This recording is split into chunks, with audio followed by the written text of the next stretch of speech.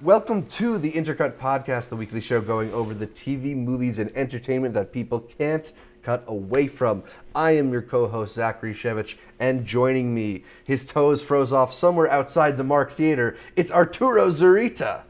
How y'all doing? Posted up in this prestigious Sundance resort right here, as you can see with these mountains. Gorgeous. So still stuck Like the out here. The Revenant. festival is completely over. There is just like a couple screenings for the locals. I'm gonna pretend to be the only Mexican who lives in Salt Lake, Mormon City, Utah, and try to sneak myself in there tomorrow. But it's been a fun festival. Awesome. Staying up late, and yeah, it's been dope. Been pretty good. Nice. Yeah, we're glad that we get to catch up with you while you're out in Sundance. Obviously, Art is not at his usual It's a little filming location different, with yeah. his usual beautiful background, although it's a very beautiful No background Chicago in its Bulls own on right. the So yeah, he's out in Utah for the Sundance Film Festival. We'll be talking about a lot of those releases on today's show. We'll also be talking about Oscar nominations in detail because those came out last week and there's so much to We got a little bit discuss to say. that we can't waste your time. We're skipping the what we've been watching and getting right into a special Sundance edition of Yay or Nay with our resident Park City dweller. So Art, how cold has it been out there? Dude, it's been freaking hot. I've gotten a tan. I landed with Unexpected island, twist. right? Went to Salt Lake City, ended up in a freaking pool outside. No, I came here with 6 jackets. It was snowing in Chicago. Came here with 6 jackets, all on top of another to get into the airport. I have been using the thinnest field jacket possible. There was a blizzard in the middle of it. It got things cold. But literally this morning, there were kids outside skateboarding in shorts. Oh, lucky. So, Last year was much colder, last I think, year was right? freezing cold, but since then global warming became a thing. Just Right. started in 2017. We didn't know about it. We didn't know. Knew no one about it. told us. I wish somebody would tell us It's about ridiculous. it. All right. So let's get into our Sundance edition of Yay or Nay. The Sundance Awards came out earlier today, the day we're recording, Sunday, and there's a lot of really exciting stuff to talk about. A lot of movies that I know Art managed to see. I don't know if it was just some sneaky maneuvering or if you had a little insight No, into dude. what would get these awards. I knew everything that was going to win, man. I'm manipulating the system. I came last year, they said, what could we do different? I said, have these movies. They won because I'm the one who got them in the festival to begin with. They don't care You got all about the me. No, insider they don't connections care now. about You go to me. one press screening and it's... Yeah, they're listening to me while I'm giving them thousands of dollars on merchandise and tickets. No, I tried to say I try to watch as much as I can. I like watching all the ones in the narrative competition. I try to watch anything that hasn't secured a release date because I don't know when I'm going to be able to see it or when it's going to be released. Exactly. So just try to catch as many as you can, and eventually, one of them's bound to win something, and hopefully Yeah. it's your favorite. So the big prize of Sundance Awards, the U.S. Dramatic Competition Grand Jury Prize, was awarded to The Miseducation of Which is Cameron Post. fantastic. This is a movie coming out with Chloe Grace Moretz, written and directed by Desiree Arcavin. Art, I know we talked about it a little bit before the fest, but yay or nay, was this a worthy winner of the Grand Jury Prize? Bro, it is in my top 10. It's actually my top 5. I think I have it at number 5. I don't care about numbers. My 6, right? If I'm talking about like the movies in particular that have all just blended together in their greatness. There's 6 movies that I just can't wait to see again, can't wait to buy, can't wait to recommend, can't wait to just experience it with others. The Miseducation of Cameron Post is one of those. It is... The festival awards have been a bit weird in where, like, in the recent years, they haven't really blown up as much. There's controversy with Birth of a Nation. Right. But before that, a lot of the times it's like Whiplash. Whiplash is one of my favorite movies. And there was this trend going on Right. with the audience and the jury one being, like, the same movie, and then it, like, trickling and picking up. Me and Earl and a Dying Girl. Exactly. Is another one. So this past year, which last year was my first Sundance Film Festival, what won was I Don't Feel at Home in This World Anymore, Yeah. which not only went nowhere on Netflix because it just got dumped there and like very few people saw it. I personally didn't even think it was like incredible. So if we're talking like, for me, in terms of the quality Right. between the other movies, it's sort of like I'm expecting this quality. Okay, I'm expecting. Okay, wow, you guys are always bringing. the heck is this, right? Now, I Right. did like Crown Heights, Blip on which the won radar. the audience award. And I haven't seen the audience award for this one, which I know we'll get to in a bit. But I'm not saying that it takes away from it. But what I'm saying is that Cameron Post, I think, makes up for the slump from last year. And I really hope, I don't know who picked it up, but whoever picked it up, the biggest thing is distribution and who you can get to see these movies. Again, it is in my top 6. This year is a bit different from last year, and where it's the movies that last year was more like these crazy big hits. Here it's more about these very, very, very solid movies, and there was a lot more of those than there being one clear front runner. And the Miseducation of Cameron Post is one that you have to check out. I'm forgetting her name, and she even liked my tweet about it. Desiree Arcado. No. The actress who was also in American Honey, Sasha Lane. She needs to be in more things. I now see what y'all were talking about Awesome. in American Honey, and I'm like, okay, American Honey's a good movie. She's going with her thing. I couldn't tell how much of it was just, the improvisation that you just had to do. Bro, she is good. She needs Right. to be in more things. Her banter's fantastic, especially with Chloe Grace Moretz. The directing is great. The kid from Super Dark Times is in this, and he has the best scene in the movie, in my opinion. Awesome. Yo, we were talking as well earlier about going into movies where the director didn't really impress you with the previous one.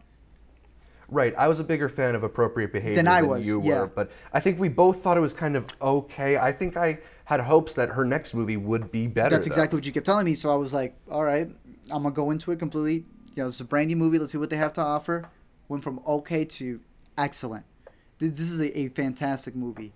And a lot of people I already know are wondering, is this just winning because it's gay? Is this just winning because it's covering this? It's about, it takes place in 1993 for a group of teenagers who are all sent to gay conversion therapy camp. And, oh man, I know that there's going to be, I personally think it handles both sides. Obviously, they're favoring one side, but they look at both sides. Yeah, in I mean, certain, I think that you can sit several people down to watch this movie, and some people are going to see one thing, and some people are going to see another thing, and I think that's a good thing. But like all the movies, distribution is going to be the biggest part of it. I don't know who picked it up, but depending on how they distribute it, that's going to be the biggest deal when it comes to it. Because this movie is funny. This movie has heart. This movie has a lot of the drama parts all just completely down to a T. But the biggest issue is going to be like, are you going to be able to get the right audience to see it? Are they going to play off the fact that it's like kind of looking down at this church practice and noticing that, they may not have been the best things? That was a point that I was going to get to, of how even if you're super religious or you're like the gayest person ever, I'm pretty sure both sides can see that this just didn't work. You know what I mean? This thing that was happening in the 90s just didn't work. And that's what the movie's covering. It's not saying don't believe in Jesus. It's just saying don't hate somebody to the point that you're causing them to hate themselves, and it can push them to do something that they shouldn't and hurt themselves even more because you're telling them that they're not worthy of it. So we'll see how it goes. We'll see how it blows up. Yeah, and that sounds like a good message for a movie like that, too. So I know one movie that you haven't had a chance to see yet, although I know you're trying to see it tomorrow, is the winner for the Audience Award, Burden. So, Art, what have you been hearing about Burden at the festival? Burden, I've heard, since I haven't seen it, is that the best part about it is the performances. And a lot of people saying that it's very heavy-handed on a certain side. I won't know until I see it tomorrow, but that's what I've heard. A lot of people praising the performances rather than that. And the other people saying that the reason it won the Audience Award is because it plucked at something that caused people to go like, this is what I need to vote for. When I personally think that other winners did it a lot better. Again, I haven't seen Burden yet, but it is one of those cases this year where a lot of it, and I get it, it makes sense, and I'm okay with it when they're good movies. But it was funny hearing some people come out. There's like this white older dude. What have you seen? Well, I've been trying to see the most non-offensive movies, and there's like 5 of them at this festival. Yeah, there is that thing of the Audience Award winner sometimes going to a movie that's maybe a little bit more manipulative and broad. I'm not saying it is. You haven't seen Burden. We're not talking about Burden. We're talking about generally what happens to. I mean, I remember being at TIFF one year when The Imitation Game was the Audience Award winner, and that's just not really a movie that I think is a good example of the quality of films that come through a festival like Toronto, but it is a movie that has that kind of very like emotional ending that kind of is rousing in a way and makes you feel like you're watching something important. And you can imagine if you're in the audience and you know you're the first person to see this movie, you want to like, you know, vote with your audience ballot and give it that 5 out of 5. A lot of people sometimes, I think, at these festivals get swept up in the moment and want to make a statement with the movies they see. Fever Fest, what we were talking about earlier, whether you see a movie and you're like, oh, you're so into it. A bunch of the midnight movies that we saw, you could tell like the people were just so excited, either because they were completely drunk or it was midnight, whatever it was. They were yelling at just scene location changes. Whoa, we're in a room now. Like they just go completely crazy. So, I mean, I don't know. I'll see it tomorrow. Maybe it ends up becoming my favorite. Yeah. I don't know. The award for directing went to another movie that I know you haven't seen. It went to Sarah Colangelo for The Kindergarten Teacher. Now, you did see the movie that this one is based on. It's based on a 2014 Israeli film also called The Kindergarten Teacher. What's the buzz been like on The Kindergarten Teacher? Everybody keeps saying that her performance is fantastic, which is the reason why you watch a remake to begin with, to see what it adds to it. Obviously, it's in English. It's going to be more digestible for a lot of people. I didn't see it mainly because I knew the story and I wanted to catch new things that I haven't seen the story of. So, main buzz has been the acting. I'm surprised with the amount of buzz she got, why she didn't win actress. Or I think they just do actor, right? For Sundance, it's not actor, actress, it's just actor. Yeah, they do like one acting award, and it didn't go to her. Okay, yeah. So I guess it wasn't that much for the jury to vote her in, but that's the main thing that I've heard from it. The screenwriting award went to Christina Cho, I'm not sure how to pronounce her last name, for Nancy. No, you saw this one, but absolutely you are not as big of a fan of Nancy? Bro, I'm going to name you like 5 movies. I think these awards are only for the ones in the competition, right? Like for the narrative, dramatic competition. First of all, Monsters and Men, better. Sorry to Bother You, so better. Let me Sorry to Bother You is freaking insane. The Outstanding First Feature Award did go to Ronaldo Marcus Green for Monsters of Men and Men. That man deserves everything. I'm going to get to him. He's dope. 8th grade. I would give it to the dialogue in 8th grade. There's a specific scene that to me calls back to Michael Stolberg's scene in Call Me By Your Name. With the same type of emotion of a father to their child. Again, like I said, Cameron Post dialogue in there. I know not everyone likes Blind Spotting. That was like probably the ones where people came out going, what the heck? And other people were like, yeah. Sorry to Bother You was also very much like that as well. But I thought that was at least way more innovative. Nancy is more in the performances than it is in the script, in my opinion. And if you've seen The Imposter, you've seen a much better real-life version of Nancy anyway. So, I don't know. So, yeah, you think it would have been better off going to Bo Burnham for 8th grade, maybe? 1,000%. The way Bo Burnham wrote 8th grade, the way that Cameron Post was written, heck, the way the tale was written. Honestly, the way the tale was written, I would love to see how that script was made just because of the way that it's narratively told, where she's not having flashbacks, she's arguing with her flashbacks. Interesting. Right? So, exactly.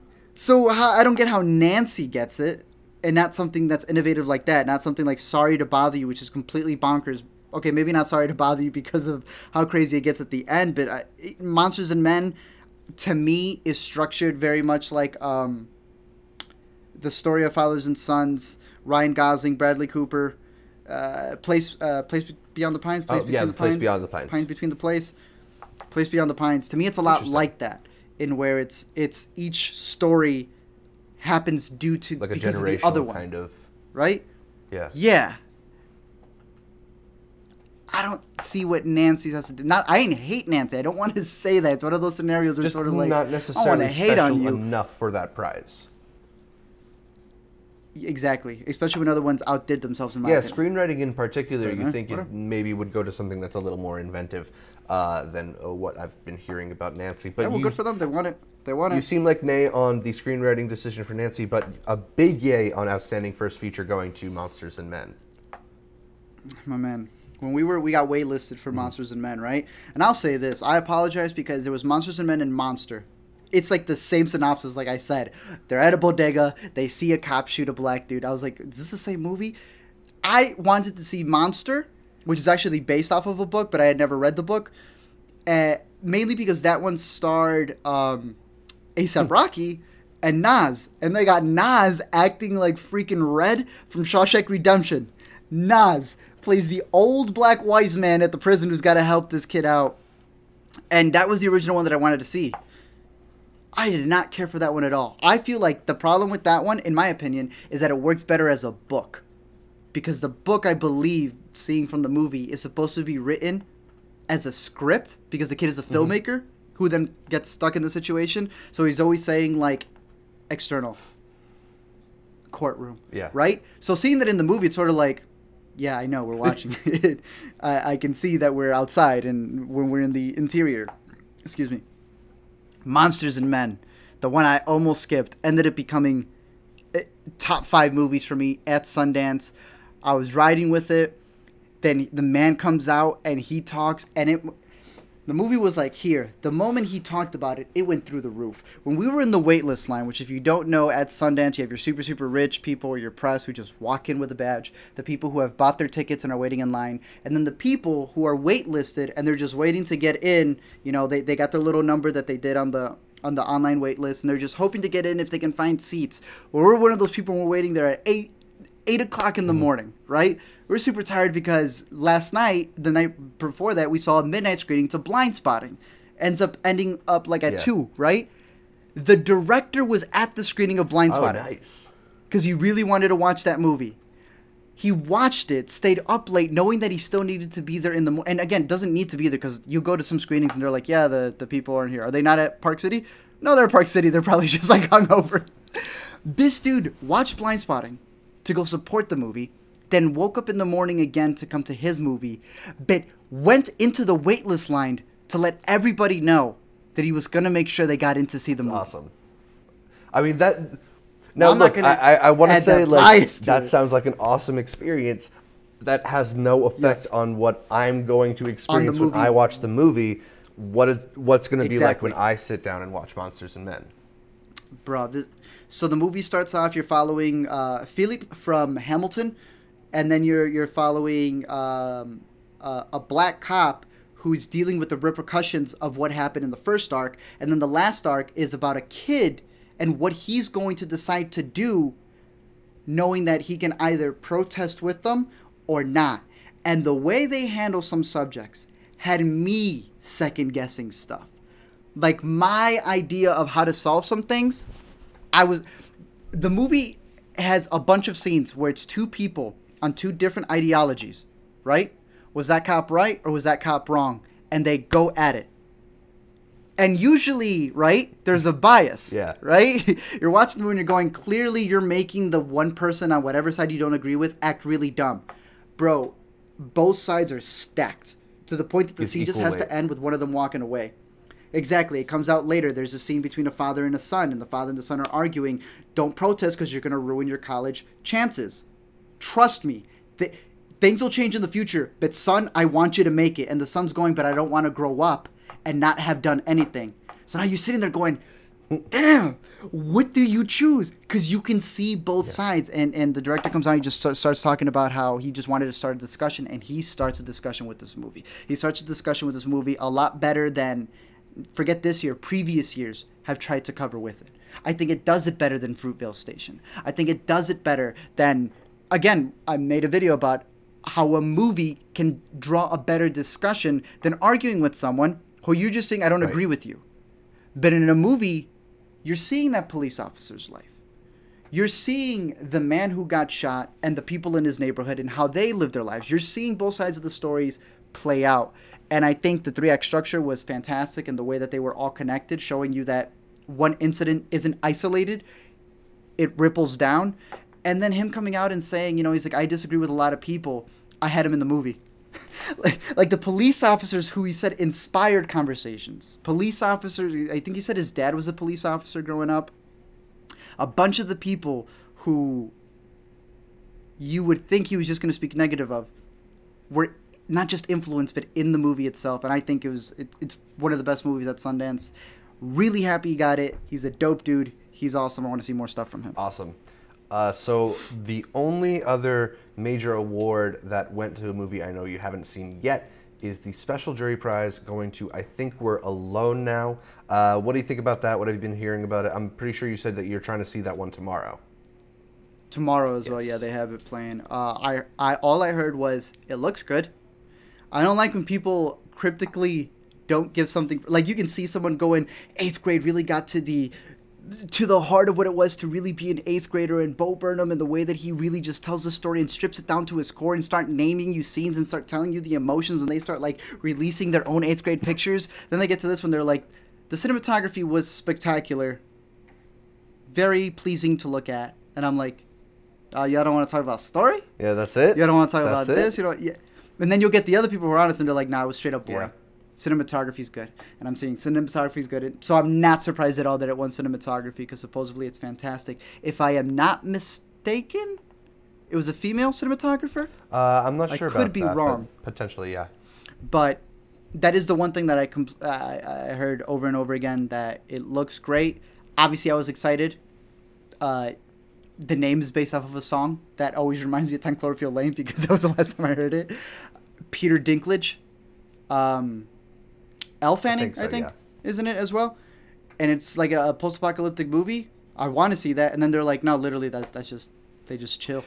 I'll see it tomorrow. I'll see how it is, and hopefully it looks as great as the award says it's supposed to. Yeah, and by the time this podcast is posted, Art will have posted his thoughts on the ATZ show's Twitter as well as his letterbox. So check the description down below for links to both of those. Make sure to check out his thoughts and like them, retweet them. You can hear more about all of his thoughts on all the Sundance movies there. Let's get on with the awards. Achievement in acting went to Benjamin Dickey in the movie that I know you just saw, Blaze. Yes. How do you feel about that prize going to Benjamin Dickey? I'm trying to look at the other ones because I just saw it fresh off. And at first when it started, I was like, all right, this dude is just... The character of Blaze is one of those dudes who like speaks in quotes. So when you're playing a character like that, it feels like an impression almost. But that's just the way the guy talks. Like he speaks in quotes. He says like, you know, the night is darkest when this happens. You know, confidence is like life. Life is like confidence. Like he just says things like that. So you're like, okay, is this just like a cheesy performance or is this the character? I think it deserves it. It was actually pretty good. You got to think of the fact that the people who voted him are actors, so they would know what to look for. In my opinion, is it a bit more of a subtle performance than I think we sometimes see getting awarded with acting awards?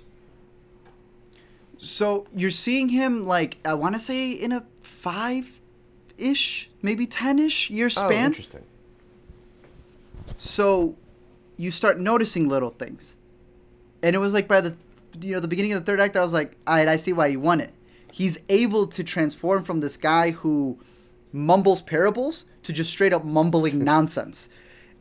And the way he's able to deliver it, I think, I would see, to me, I would have given it to probably Laura Dern. For The Tale. But I think the amount of coverage that he does on just this one man's life, the physicality of it. At a certain point, I couldn't take him super seriously because he kind of looked like Post Malone. He has like Post Malone's like scruffy hair, but I do think he deserves it. There's a physicalness to it because the character has a limp. There's the way that he talks, and once you get used to the fact that it's like, oh, okay, this is like the character. Right. This is literally how he speaks. It's not like a person making an impression trying to be like, oh, you're here now? Like trying to sound like an old blues singer. I think he did a fantastic job. So I know that your favorite movie of Sundance so far also picked up award. It is the Next Audience Award. That went to Search. You want to tell us a little bit about Search, Art? Look, I tell this people, I say this all the time. A lot of people like to say, no, you're just on the hype train. You're just on this. I'm like, look, Hereditary, I think it's fantastic. I will keep talking about it, but I didn't say it was my favorite, right? I went to go see Sorry to Bother You. Blew me away. I want to see Sorry to Bother You again so bad because of how Man, maybe we'll talk after the show. You sent me a GIF after it. Stuff, I got word of how good it was. I know you don't mind spoilers. I ain't ruined anything for any of you because I don't know what can be in the trailer. It's so insane. But I ain't post anything. I saw Cameron Post, speaking of, and I didn't say anything until I'm sitting there at search. And the first 5 minutes go on.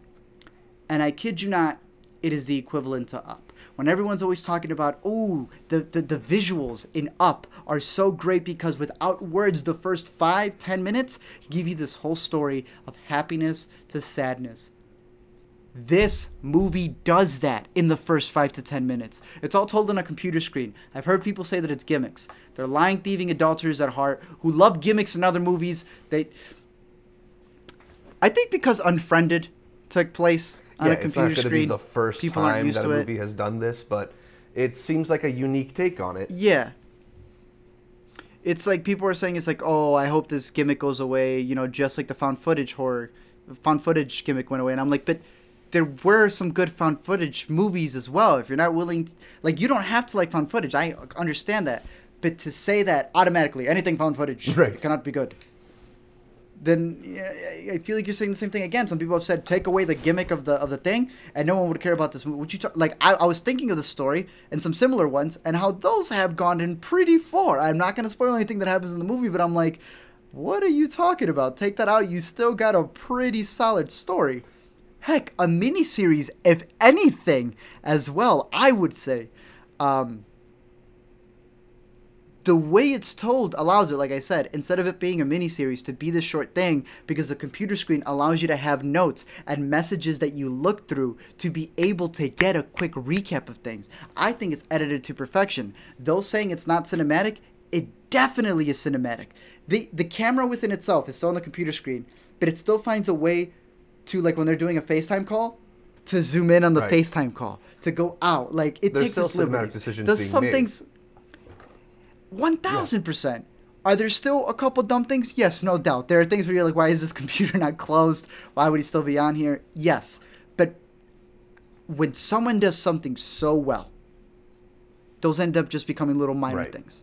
I will mention them, most definitely. But if that's what's going to kill it for you and you're going to ignore all this other incredible stuff they keep talking about, I like going into a movie and, you're always hearing about the producer, the actors. The way that everyone, the director and the producers, have all given the credit to the editors and how much work, I don't know, to me it's it shows it in the movie, how much effort they put into making it all make sense, because I'm looking at my computer screen right now with, you're on it, all my files, Audition, the Google Hangout, all these things, and it's it can get cluttering.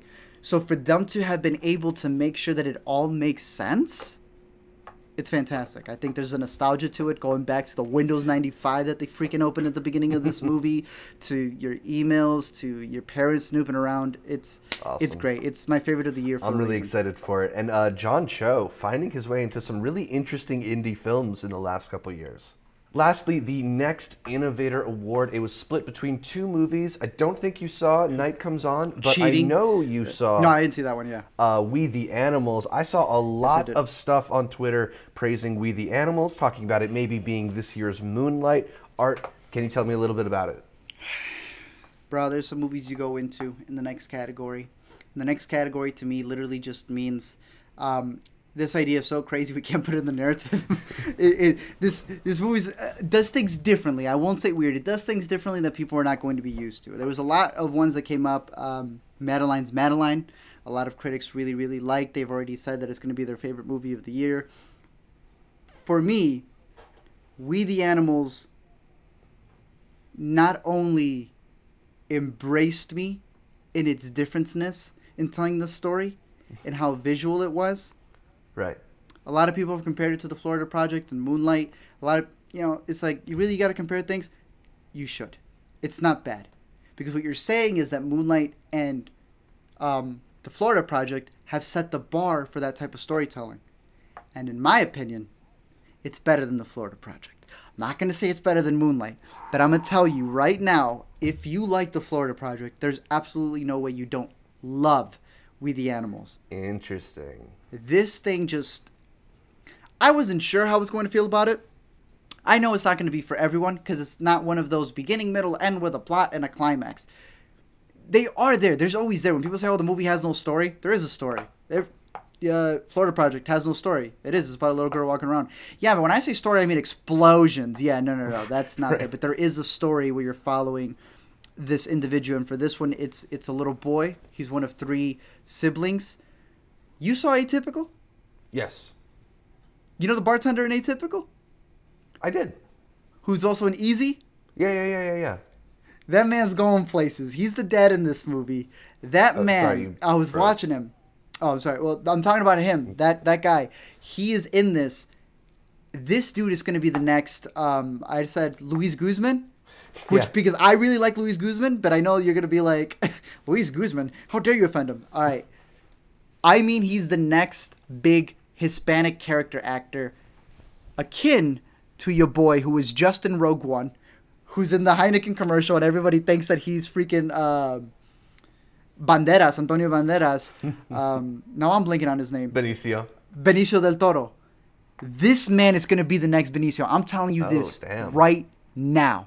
Seeing him in Atypical, I'm like, this dude's got a presence. Like in Atypical, I thought he had a big presence. Like that dude wasn't just a bartender. He got those big old gritty teeth.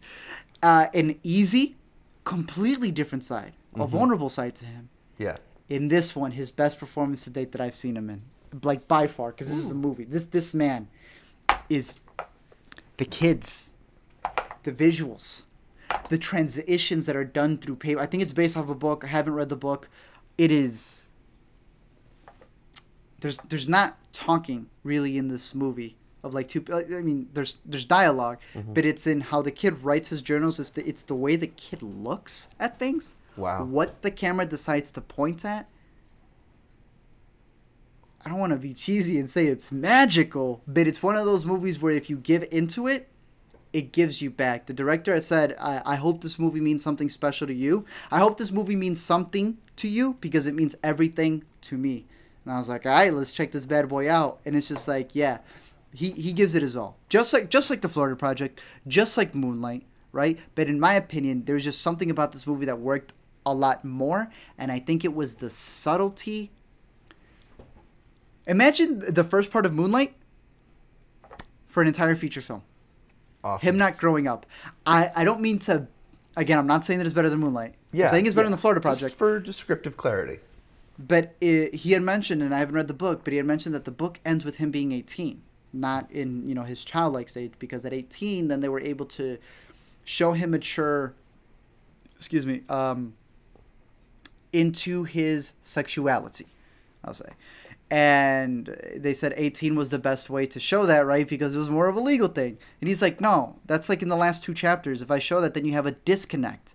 And I was like, you may be onto something here. Because I know one of the very few complaints for those who didn't like Moonlight is that you get attached to one kid, then it's a completely different actor, then a completely different actor. And I liked what he was saying. Again, not bashing Moonlight, but that idea of keeping one character and following the whole journey through the one actor. Right. And I think that's what really helped it out. Not just jumping forward in time and it's like, oh, okay. I mean, I get that that's the same guy. But, as an audience member, you're going to be like, but he looks a little bit different. He doesn't look as adorable as Little did. This guy's a little bit more fierce, right? Yeah. No, seeing just a kid and come into his maturity, the way that the story is told, like I said, I think I was surprised. When I had asked on Twitter, I said, yo, what should I watch? A lot of people said We the Animals. And I was like, all right, let's go see this. And I know some people are going to find it boring. I know to some people it's not going to work. That's why it's in the next category. But for me, it did. And I'm glad I saw it.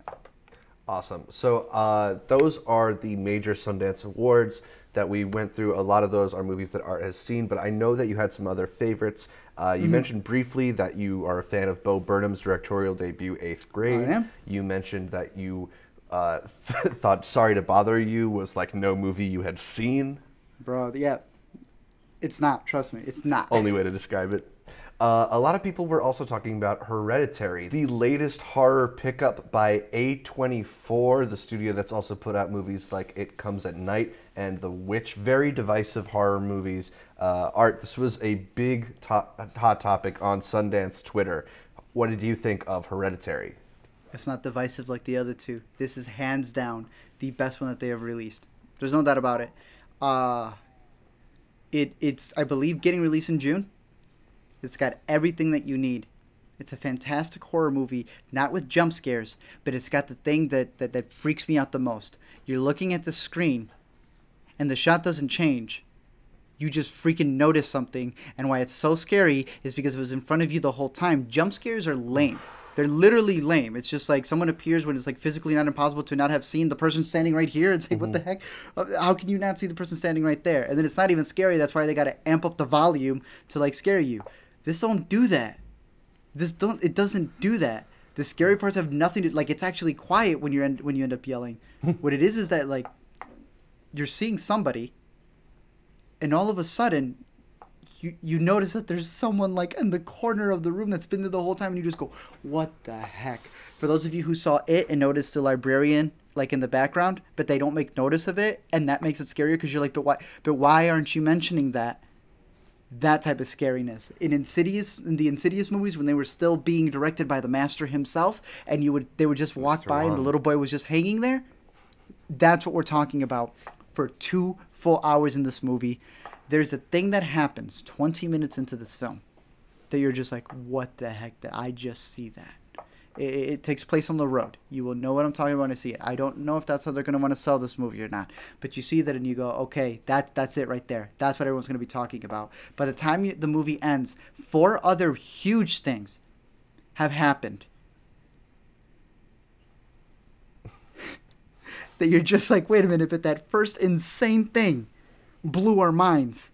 And I don't mean like just plenty of great things that happen. I'm talking about there are 4 specific shots in this movie. Usually a movie tries so hard to have the one. This one gives it to you at 15 minutes and then goes, yeah, but we got 3 more to give you. Oof. I'm not kidding with you. We're talking like, I thought for a fact that first one was going to be like all the movie had in it. And it said, nah, boy, you don't even know. It goes crazy. This thing is straight up satanic. So watch it with a pastor. Watch it with your youth group, whatever you need to watch it with. It is one that you actually want to see with a group. It is one that, in my opinion, I think is even going to get some attention down the line because this is some of the best horror performances you have ever seen. It is so scary, it's funny. A lot of people have been talking about Toni Collette's performance being like the best horror 1000%. Performance since maybe like the Babadook or something.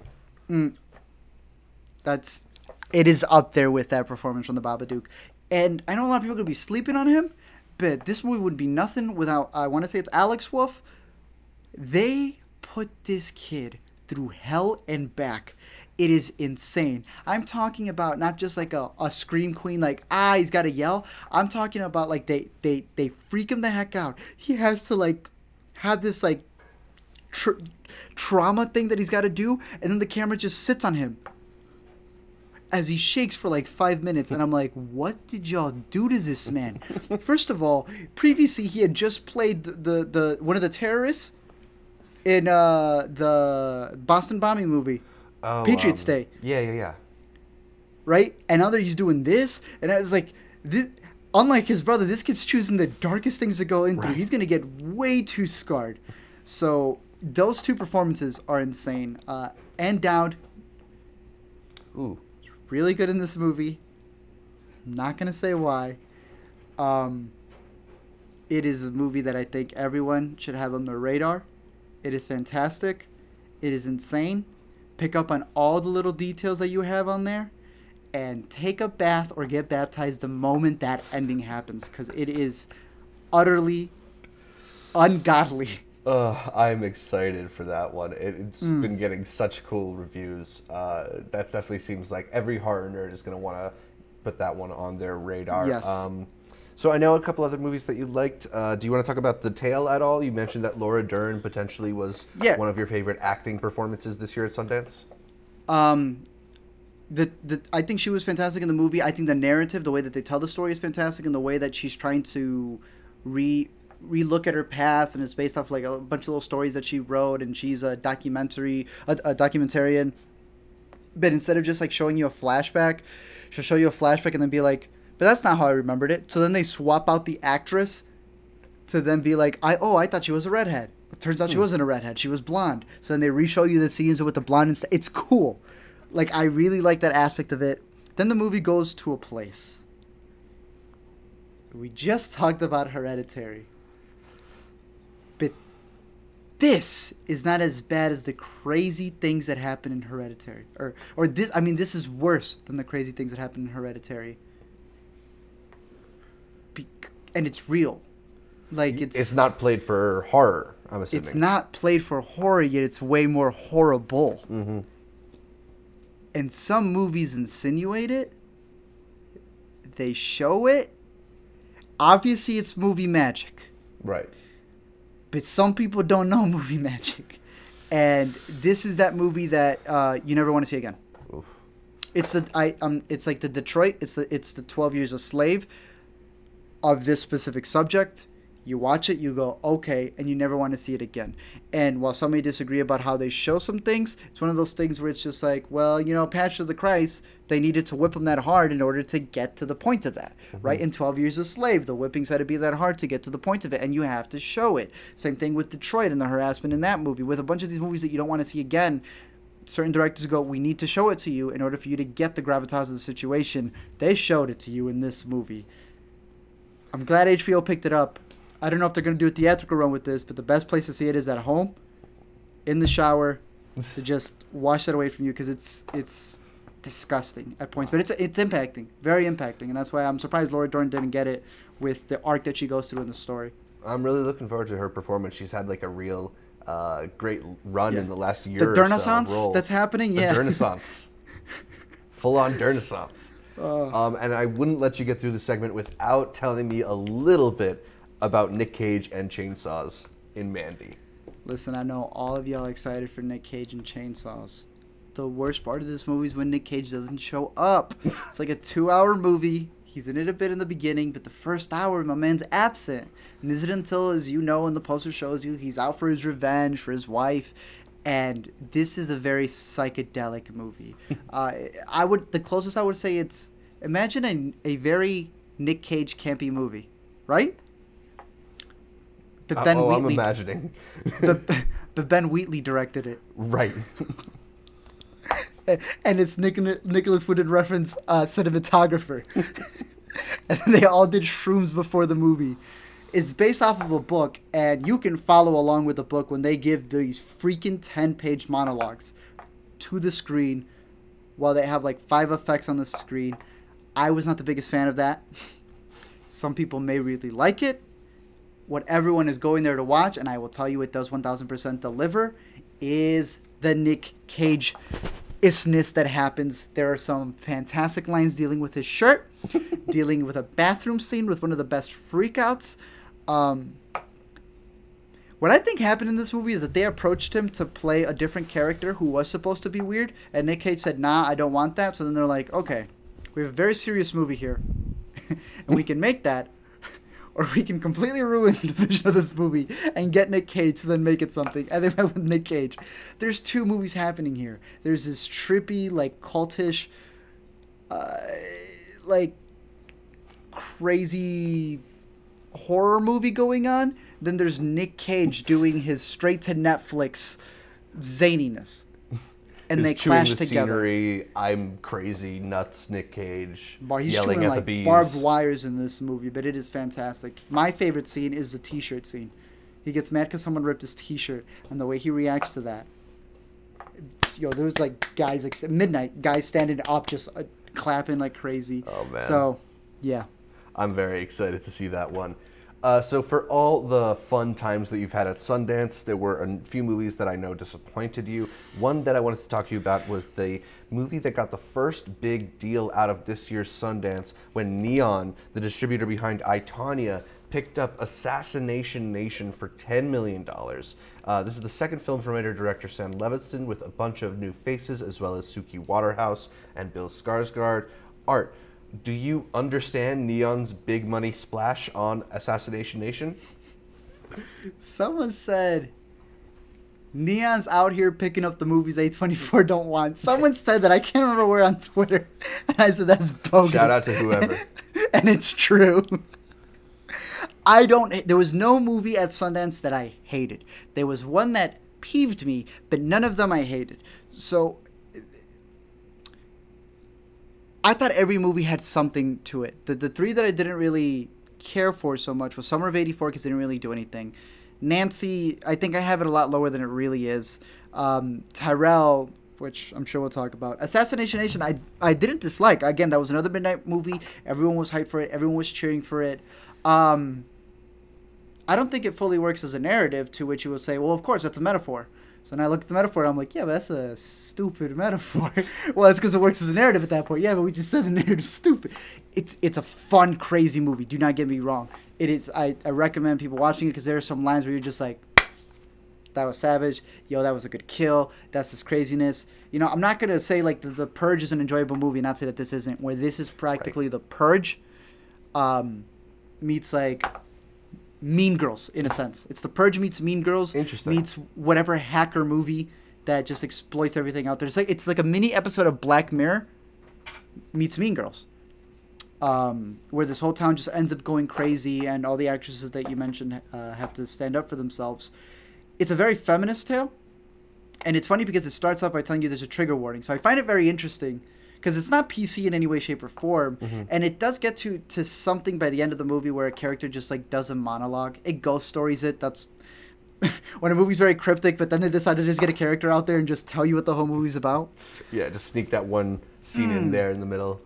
I thought it was fun. There was just situations where they go from like, oh, I'm so helpless, to like, sniper. It's like, what? No, it's a metaphor about how women can stand up for themselves when they need it. David S. Goyer wrote it. And recently, I have not been the biggest fan of David S. Goyer. Yeah. David S. Goyer is a person who I like less when he's actually talking himself in interviews. But from what I've noticed, he's more of that guy who does the whole all men need to apologize. Yeah, but this baby was just born. But it was born a male, and it needs to apologize. What are you talking about? All men have done wrong, and they need to apologize. Like, he's that type of guy. And noticing some things in this movie, they don't always do it, but they kind of hint at it. And then I remember it's written by David S. Goyer, and I'm like, what's going on here? I do think it's a fine movie, and I think a lot of the metaphors and the shots that they have are, like, really good, but I'd have to watch it again to really, like, get what they're going at, because it gets to a point where it's like, again, what I was saying with a lot of the other movies where it's dealing with police brutality, you know, white cops and black civilians, and how it could have swayed one way, but most movies were like, nah, we're gonna, obviously, you know, we're siding for the people who have been hurt, but we're gonna really try to see both sides. There's like one nice guy in this movie. If I'm gonna bash God's Not Dead, and all the people who like this movie are also gonna bash God's Not Dead movies for making anyone who's not a Christian look bad, right? Then I'm gonna have to say the same thing here. A little bit. A little bit. Have it both ways. But no, it's a crazy movie. I still enjoyed it for what it was. You know, it's an extreme version. So not terrible. Not, oh no, I don't think. No. None of these were terrible movies, other than you're talking about Tyrel.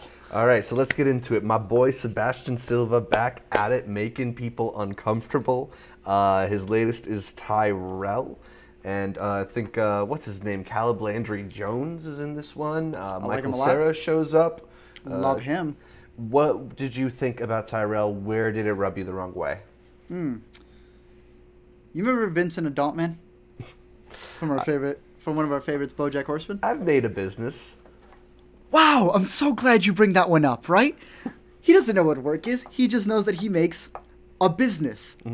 Imagine a little kid trying to talk about something that he knows nothing about. Imagine a non-American trying to tell you what America is like. That, to me, is this movie. I am a big fan of a lot of people who are in here.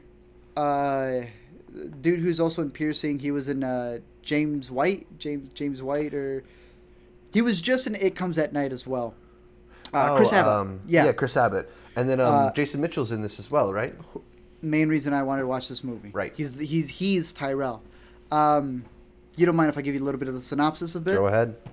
Tyrel's a story about this black dude who doesn't have room in his house right now, so he ends up going with his friend, who's friends, right? So he doesn't really know the other group of friends, but he knows Chris Abbott, who tells him, yo, they're cool with you coming with us since we know that your house is a little busy right now with all the people you have over. So he's joining this place. He's not forced into it. He's actually being accepted. They're making room for him. And he gets there, and I have been calling this movie Microaggressions the Movie. Again, it is an outsider who has no idea how America really works, taking advantage of the fact that there are definitely issues happening in America. But I don't know why Jason Mitchell signed up for this. It's called Tyrel, because his name is actually Tyler. But at the beginning of the movie, a dude's getting out of the car, and he's like, "Hey man, nice to meet you." He's like, "Tyrel." He's like, "Oh, hi Tyrel. It's Tyler." "Oh, sorry man, I didn't hear you." And then the director decides, well, that's it. The movie's Tyrel. But I would feel you if this was like a racist dude who over and over again kept calling you Tyrel. Well, if it's about microaggressions. Bruh, Tyrel never gets brought up in the movie ever again. This is what I mean by the first of many microaggressions. I've heard because the guy even said, "I'm sorry." I've heard people who enjoyed it more than you on Twitter compare it to Get Out without the horror. Do you see that at all? What, because Michael Landry Jones is in it? Or Landry, whatever his name is? Yeah, because he's in it? Maybe that. No, because because in Get Out, they actually say things that are messed up if you take out the horror. Yeah, take out the horror from Get Out? That's the dumbest thing that's the dumbest thing I've ever heard. Yeah, well, we take the water and the fish out of Finding Nemo too. Yeah, no, you can't take the horror out of Get Out. If you take the horror out of Get Out, then it's not Get Out. That's dumb. Okay, first of all. All right, so if we take the beast out of Beauty and the Beast, it's just like that. No, to me, I get what they're trying to say. That it's just like the ambiance of the room and how people don't really mean what they're saying, but they are coming off a little wrong. There's a gay dude in this movie. There's a foreign dude in this movie. Chris Abbott himself, I believe, is Middle Eastern. Why is he taking everything the wrong way? Where he's getting mad for things that aren't even targeted at him. But the funny part is that when Michael Cera finally appears in this movie, and he saves it, because this man comes in and he saves it by saying even more messed up things. But he agrees with Michael Cera's because he likes Michael Cera. I don't know, man. You're making me curious. I'm curious about this movie. Definitely. I always say watch every movie because I'll give Tyrel that. While it's not my favorite because I was just watching it going like, this don't make any sense. Like, he acts like he was violated the night before. And all they did was play a game where it's like, do an accent. And he's okay with the Chinese accent and the Russian accent. But when it talks about doing a black accent. Well, maybe that's part of his point. I don't know. I haven't seen it. I'm curious to check it out. I know another movie that you were a little bit disappointed by is the directorial debut of our favy Paul Dano. This one's called Wildlife. It stars Carey Mulligan, amongst others. But it was a bit of a disappointment, was it not? Look, I mean, it's one of those things where you waitlist so many times for one thing that when you finally get it, I guess your expectations can be high. I still try to judge it, for what it is, and I always wait a bit before I even update the letterbox or whatever else. Talk about it with other people. Let it marinate, if you will. It's good. Mm-hmm. I think it's based off of a book. So then my problem is with the book. It ain't with Paul Dano. The only thing I'll give Paul Dano is just like, y'all got to cut some scenes. For me, I'm glad he's a very patient director. His style is to keep the camera on. But I don't need a dolly in on the kid from The Visit to be like a minute long. I get it. He's not liking the scenario. Gotta speed it up a little. Yeah, I gotta speed it up a bit. Same thing with the characters a bit. I'm a big Jake Gyllenhaal fan. Couldn't wait to come see him for like 25 minutes in this movie before he's gone for just a bit. Just a warning for those of you guys who are really looking forward to that. Just the way that the story plays out. There's a specific character. It's really Carey Mulligan's movie, just seen through the eyes of the kid. But again, I'm gonna have to blame the book. I'm not gonna blame Paul Dano or Zoe Kazan. I think the production design, the way it looks, all fantastic. But in terms of the character herself, it's sort of like she starts off and you're like, wow, she's like this she's very much a housewife. And what ends up happening is sort of like, what? like in We the Animals, the mom ends up going through something and you see how she reacts. But it makes sense. Here, it's like, okay, there is you getting a downfall, and then there's you legitimately not caring. Right. Like just straight up, I don't know. To me, that transition in the second half didn't work. It's a much slower movie. which is fine. But after a while, after the dolly, after the bus, after the, like, you know, some people open. I'm of the Edgar Wright. Open the door. Right? Mm-hmm. I don't expect everything to be that fast, but I don't expect everything to be like walking down the hallway. Yeah, you got places to be a little bit. Gotta open the door. And it's not so drastic. There are other ones, like, I would say Piercing, that does it a bit more. But, yeah, that felt like, oh, okay, I get it. Gotta extend the story out because it's a very simple tale of a very simple family and what they go through. All right, so this is your second time attending the festival, and last year you saw your favorite movie 2017, Brigsby Bear. You saw the indie darling of 2017, Call Me By Your Name. You caught the eventual Oscar nominee, Mudbound. What about 2018? You caught more movies this year than you did at last year's festival. How does this year's Sundance compare to last year's? I agree with what a lot of other people have been saying. There is no huge Call Me By Your Name. Brigsby Bear wasn't like this crazy massive hit either. No Whiplash, no Boyhood. There's no Whiplash, no Boyhood for those people as well. I mean, the closest to me was Search. It kind of got me there. But like Brigsby, Whiplash, those movies like stuck with me. Call Me By Your Name, as big as it was. I was thinking Wildlife was going to be this year's Big Sick, and having a duo that are dating each other, working on the movie and having it get some buzz as well. There is no, like, Big Sick either, in my opinion. There's not, like, these massive movies that I think people are going to adore as much as, like, previous ones did. But I don't see that as a bad thing. Yeah, you seem to have pretty much enjoyed almost everything that you saw, and you've seen a lot of movies. I have greatly liked a lot more movies than I have loved, if that makes any sense. Like last year, I loved Brigsby and Call Me By Your Name, and I can't remember everything from last year, but I thought the other ones were good. Here, I think there's a lot of really, really good. We the Animals, to me, is really, really good. Cameron Post is really, really good. Monsters and Men, Hereditary, Sorry to Bother You, Search. All of these are really, really good movies. So there's a huge crop of really, really good movies instead of that one that's just like, y'all just got to be waiting for this. And it's still kind of there. Hereditary is that. You know what I mean? Right. To me, Search is that. To me, I can't wait for people to see Sorry to Bother You and who utterly hates it and who loves it. You think Hereditary is going to be the one that most people are talking about when we look back at this year's Sundance? I think it's going to be Hereditary and Cameron Post, but I really hope people give Search a chance, and this all depends on how they put it out there. It's just going to depend on how they put it out there. Awesome. I have faith in 8th grade, since A24 is going to be handling that, but yeah, I mean, that's the big deal. It's how they handle it. Awesome. Well, there's a lot of exciting movies to look forward to coming out of the Sundance Film Festival. Make sure you keep up with Art at the ATZ show, who will be posting about a lot of these movies, I'm sure. We're going to get into them later, but let's move on to the Oscar nominations, which were revealed last week. It was a pretty exciting crop, full of movies that people were really, really enthusiastic about. Get Out showing up huge.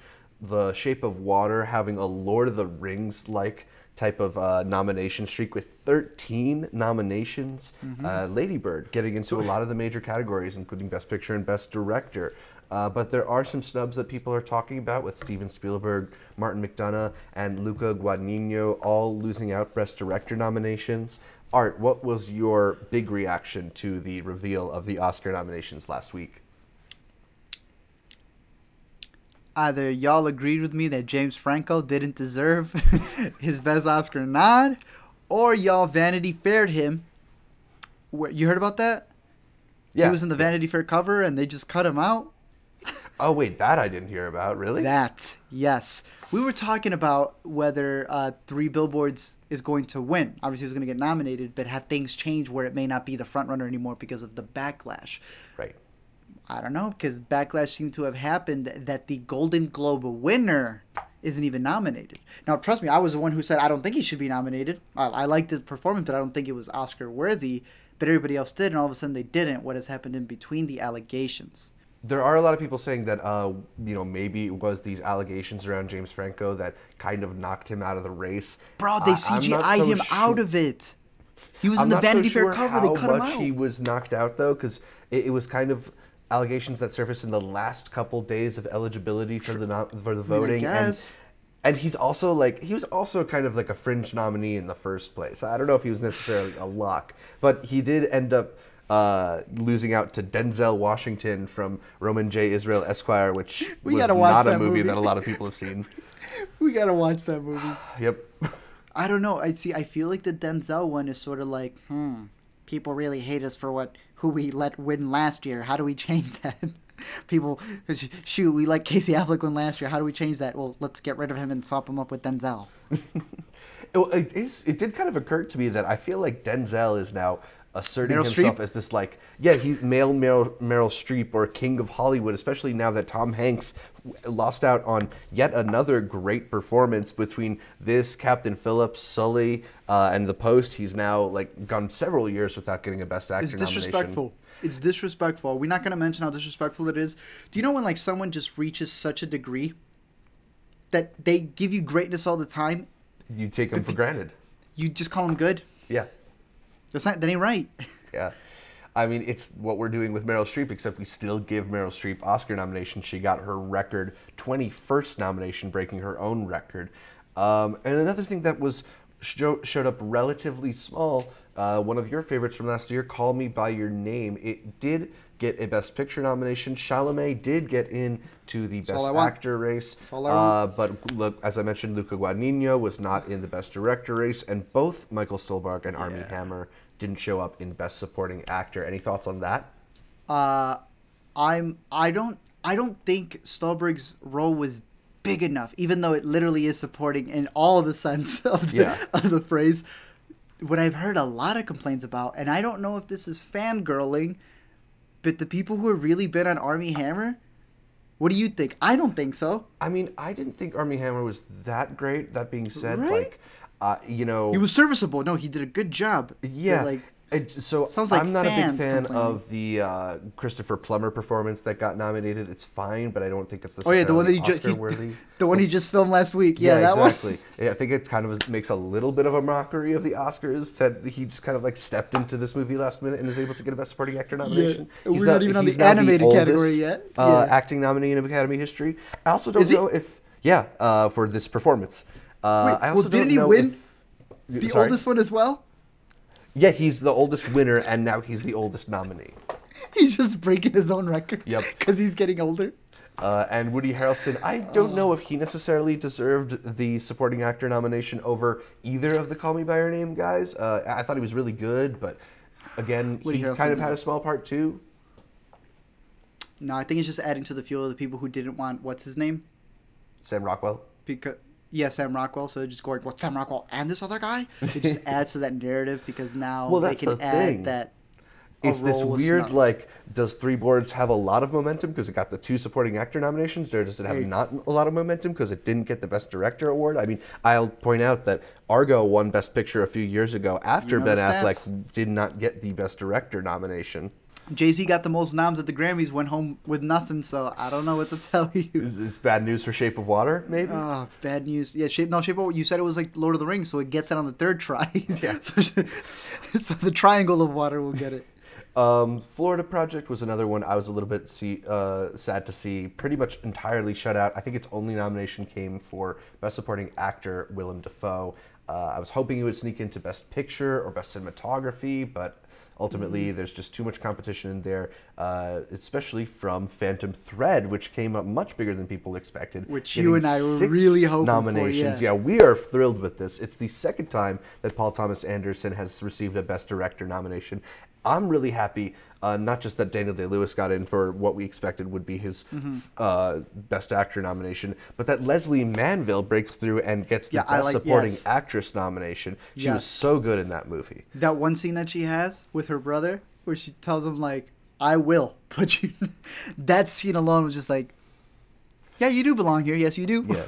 I mean, I think, I was worried that not enough people will have seen Phantom Thread, but I'm sure that anybody who did see Phantom Thread remembers that performance. And it did so well that I'm honestly surprised we didn't see a surprise nomination for Vicky Krieps or something. I just don't want to see her again because she scares me. But yeah, I feel what you're saying.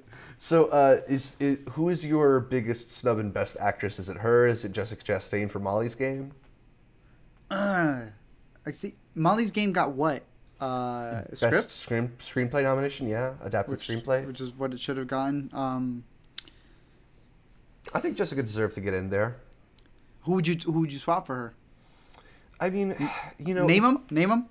It's always hard to say Meryl because she's always good, but it's just No, The Post was good though. How many times do we need to give Meryl another nomination? Yeah, I know, but this one was good, right? Yes, it was like really Ricky good. and the Flash, that other stuff. Those Yes. were like, I will argue with you with those, but it's gotten to the point that because you nominated with all those, when she gets a rightfully deserved one, like for The Post, you then throw in that narrative of, Exactly, it does complicate things. I mean, and it's hard because it's a really good field this year. I wouldn't nominate her over Sally Hawkins, Frances McDormand, No. Margot Robbie, Saoirse Ronan.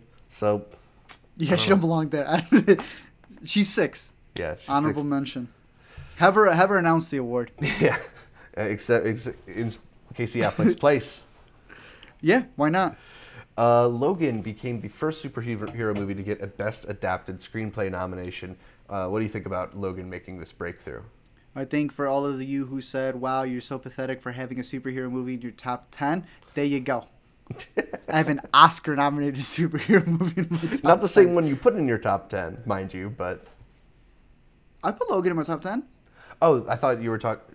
Didn't you have Thor Ragnarok and you're like... Of course I had top Thor 3 or Ragnarok too. No, something? no, those comments still stay. Yeah, I get those. I can't defend those yet for those people. But for the Oscar-nominated Logan, I got that one up there. I mean, it's an interesting development. I know a lot of people have been hoping for years to see some of the superhero movies like Deadpool break through.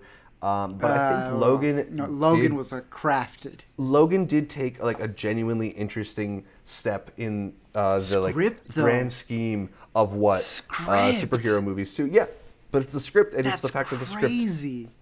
It's the fact that the story went so far out of the realm of what we normally see from superhero films, I think. I think, that's why we're not going to see a movie like Wonder Woman break through in these types of categories, because it is kind of, even though it's, novel in its way, it's not that new in its script. Yeah, so what do you think of all the people who have like really rioted about Wonder Woman not being nominated for anything? I think it's not. No, really... tell them. Remind the people what the Oscars are for. I know what you want to say. Go ahead and tell them. Tell them the difference between Oscar nominations and your favorite movies. I think that they don't know what the Academy Awards are for. I think they don't know what a Best Picture means. I mean, like, it's seriously, like, it's fun. It was great while it lasted, but that's not what we're here for. We're here for craft and, like, the innovators and like the best. Just like Suicide Squad winning best hair and makeup, Ferdinand and Voss. We're here to honor Suicide Squad and Transformers. Do you know how hard it's Wonder getting Woman to defend the bullshit. Oscars? Do you know how hard it's getting to defend the Oscars? And you're the one who Well, they loves were the win good more this than year, I do. man. I mean, Get Out got like a shitload of nominations. Jordan Peele and Greta Gerwig in the Best Director, and Paul Thomas Anderson, the Best Director nominees. I mean, like, I'm kind of happy this year with the nominations. More happy than I've been in a while. People will still find ways to complain because Transformers last night wasn't nominated. People always find ways to. Did you? Another thing that I thought was interesting that I wanted to point out is that there are some interesting shifts happening in the way that we've seen the nominations been given out before. It's the first time in a long time that 2 of the Best Actor nominees were still in their 20s. Both Chalamet and Kaluuya are still in their 20s. Oh, that's right. I keep forgetting. He got nominated. That's right? insane. Yeah. And best editing, I believe, has always had at least 4 Best Picture nominees in it for the last, like, 20 years or something like that. This year, there are 2 movies in Best Editing that were not nominated for Best Picture, including Baby Driver. Oh, okay. Yeah, that's right. So, yeah, I mean, I think it's just interesting to see some of these changes in the perception of the Academy, some of these maybe loosening of what we thought were steadfast rules, like superhero movies don't get nominated, young actors don't get nominated. I think we have a pretty interesting crop of nominees. I'm not really too upset about. I think it's interesting. Any of the snubs. Yeah, it is. It's a really, really good year, even for the ones where you're just like, what the heck is this? There will always be snubs because snubs just means that your favorite didn't get nominated. it still remains your favorite though, and you can watch it all you want. Exactly. That being said, it's whoever wins though. I remember we all thought Stallone was going to win it, Right, yeah. and it didn't happen. No one was And, complaining well, about the what do you think, nomination. though? They Do were you think complaining that- about the win. Do you think that Three Billboards now is kind of like on its way out? Do you think that The Shape of Water is the favorite with its 13 nominations? I hope so, because that's my uncle, and I'll be invited to the barbecue. But I don't know. It could be. I think it's between those two. Are you just completely losing hope for Call Me by Your Name? I mean, I kind of feel like Call Me by Your Name at this point. It's kind of just like it's happy to be there. I think maybe Chalamet has a chance. You know what I've gotten at? I'm that dude who doesn't root for a basketball team. I root for the basketball player. I've gotten to the point where I really don't care who wins Best Picture. I really don't, for whatever reason. Like, I'm rooting for something, but I care more about the individual. Like, I've been rooting not for a picture. I've been rooting for Timmy. I've been rooting for that best editing for Baby Driver. Yeah. I've been rooting for Blade Runner to lose everything. You know what I mean? Like, that's what I've been. I want the individual awards, I guess, more than the collective one, because I don't feel that whatever wins is really going to define my year. But I do know that whatever individuals win it can propel them to the next level. Right. And that, for me, is why I'm kind of excited to see Get Out in so many of these categories. I'd really love to see Jordan Peele go home with an Oscar, whether it's for screenplay or director or picture. Any of them nominated. Holy smokes! It's just so cool that it actually made it. I mean, and I think it deserves it. You know, it was the movie that dominated conversation this year. So for me, I just think I think it's nice to see a relatively positive response online to Oscar nominations for movies like Get Out, The Shape of Water, and Lady Bird that are so popular with so many film fans and doing so well at the nominations. It might make for a more positive discussion of these awards as we move into the 90th Academy Awards, and we'll get more into that on future weeks of the show. But we should move on, wrap up our show for this week. Let Art get to bed because he's out in Sundance and it is getting late. I can't leave y'all without a pick for the week, though. Art, I know you've been watching a lot of Sundance movies. Do you have anything to recommend for people out there? From Sundance or anything? For anything. I'll give you this. I don't think most people can see the Sundance movies. So. Well, there is one Sundance movie that you can see, so my recommendation, even though it may not be the best at Sundance, is that you, too, can get a part of this Salt Lake City experience right at home on Netflix. You can go to Netflix and you can watch A Futile and Stupid Gesture, or is it A Stupid and Futile Gesture? Whatever it is, it's on Netflix. Both of us are big fans of Mike White? No, it's not Mike White. No. David Wayne. David Wayne. Why am I thinking Mike White? He wrote School of Rock. Like, we like their movies, so this is like their untitled, unmastered release. Yeah, this is. And I don't want to say that because it's still very well edited and crafted. Maybe. Yes, right. So for us, it's sort of like we'll accept you because we love you. But y'all really. I do think it's harder than people give it credit for to make a consistently entertaining, funny movie that communicates a story, and this movie does that, even if it takes some like strange narrative decisions. They did not care in this one. They really did not care in this one. No. Which is commendable to a certain degree, and I have to watch it again. I'll probably watch it again on the plane. Mm-hmm. But there are they went anti-Tribeca. Like some full anti-Tribeca jokes in this thing. Yes. I was like, yo, okay, we're going there. And I guess it's weird because it's a true story. That's why. I think that's what made it so weird. I'd say like come for like the loosely told true story of the founding of National Lampoon, one of the most influential humor institutions. Movies and everything, yeah. Here in America, and stay for Joel McHale's Chevy Chase pratfall impressions. Bro, whoever they got to play Bill Murray is the same casting director who got the Snoop Dogg. Got Lakeith to play Snoop Dogg in Straight Outta Compton. Yeah, it wasn't exactly perfect always, but some of them are pretty funny. The Joel McHale one is pretty funny. That's some good bits. That's why I say recommend it if you wanted to say that you saw a bit of Sundance early. Well, this one got released early. Literally got released during the festival. It's at home. So yeah, it's up on Netflix now. Also up on Netflix now, my pick for the week. It's called The End of the Effing World. I've only seen the first 4 out of these 8 episodes. This is a co-production between Netflix and Channel 4 in the UK. It aired on Channel 4 a couple months ago. Yep. But it's a really cool, fun, dig it? teen road comedy kind of thing. You haven't seen this one yet? I binged it right before I came to Sundance. Oh wow! So you're ahead of me on this. Yeah, dude. For the first time, on a TV series, I usually am the slowest one, but this one feels like it's based off a comic. Reads like feels like a comic. It views like a comic. Well, the you got those episodes super so short 18-minute episodes. Bro, I thought I was still in the same episode. I was episode 3. I said, what the heck? Right. Yeah, it like does that. kind of feel almost like one overly long indie movie rather than an 8-episode mini-series kind of thing. Mm-hmm.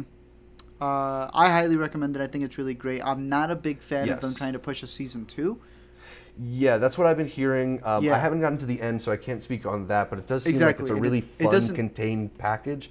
It's the story of these two young teenagers who think they're a little bit crazy, and they go on the run, and it's got these really great internal monologues. It's just very funny in the back and forth and the awkward interactions. So I think that anybody who loves a good, like, awkward teen comedy will find something to enjoy in The End of the Epic World on Netflix.